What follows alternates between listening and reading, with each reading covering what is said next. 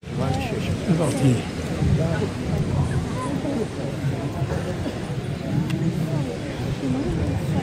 are here today to honour Bill LILLIN, the 21-year-old personal piper to Lord Lovat.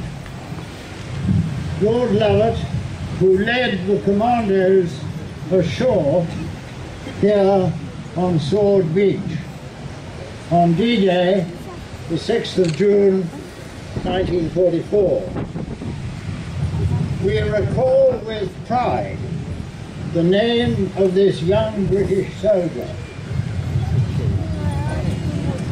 And as President of the Association of Normandy Veterans, I wish to emphasize our commitment to perpetuate his memory. The story of LILLIN's bravery in playing his pipes as the commandos waded ashore through the surf under intense German fire,